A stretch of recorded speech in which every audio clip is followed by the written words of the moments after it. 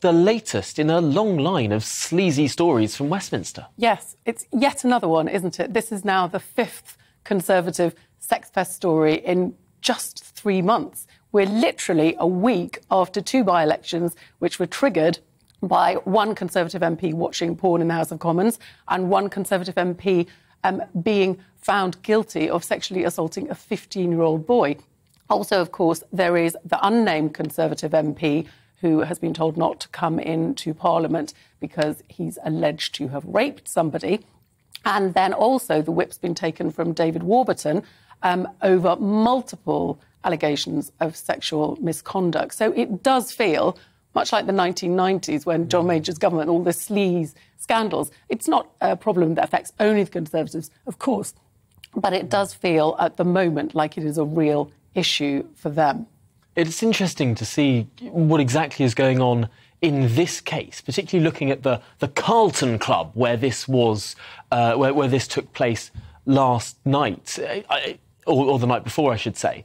The Carlton Club is sort of the holy sanctimony of Toryism. It's where the 1922 committee was founded. It's where a lot of MPs go to sort of relax after a long day in Parliament. What does it tell us that this is what's going on in sort of that bastion of Toryism? It is, isn't it? And it's very much, you might think, a sort of safe space for Conservatives, but it hasn't proved to be the case because, in fact, these complaints came from Conservative MPs and staffers that were there that witnessed this and thought this is not on, and then went to the whip's office and said, and then Chris Heaton-Harris, the chief whip, spoke to Chris Pincher about what had happened, and the decision was made that he would have to resign. Now, I think the line from Number 10 that came out last night saying, he said sorry, he's learned his lesson, no further investigations needed. How long, realistically, is that going to hold?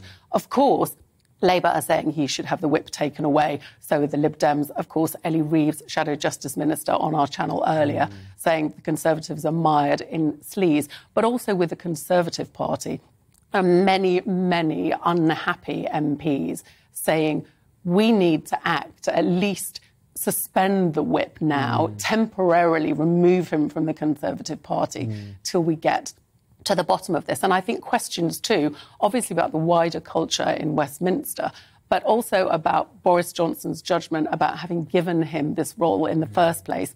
He was only appointed to it in February, but of course he had a role in the whip's office back in 2017 and he had to resign then because of allegations that he basically made a pass at somebody inappropriately. Now, I think it's important to say that he was cleared then, but there's reports today that multiple Conservative MPs knew about his behaviour. In fact, it's reported that he had a minder who was supposed to go out with him on nights out to make sure that he didn't drink too much and behave badly. Quite where that person was on Wednesday night, I'm not sure.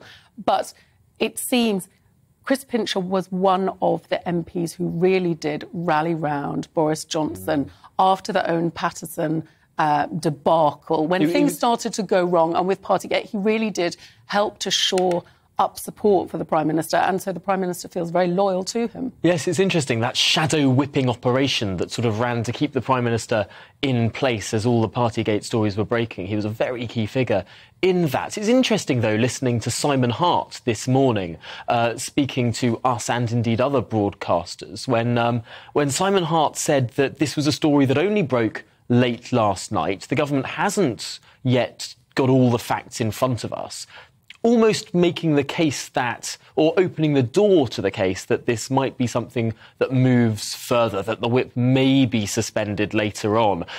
It looks like things are moving in that direction.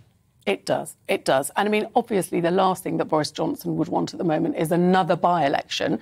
This is the MP for Tamworth. He's been in office since 2010. He has a majority of, I think, just under 20,000. It'd be fascinating and really not what Boris Johnson would like to see.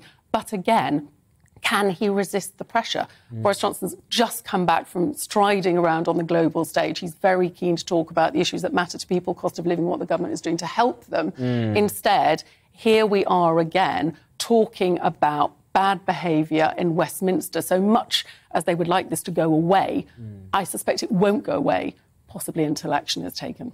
No, really interesting stuff there, especially given that Chris Pincher was a whip, very senior in this organisation of whips that is supposed to keep MPs' behaviour in check. I guess, finally, what does this say about the structures within Parliament to deal with people who behave badly, if the people who are running those structures are also behaving badly? Yes, it is quite incredible, isn't it? Because the whips are there to discipline and they're supposed to make sure that MPs are behaving properly themselves. They also, of course, know everybody's secrets. It seems that quite a lot of people knew about Chris Pincher's secrets as well. So it is quite astonishing. And although the independent complaints and grievance scheme is now up and running, which is supposedly going to help people who feel they've been victimised in some way, treated badly.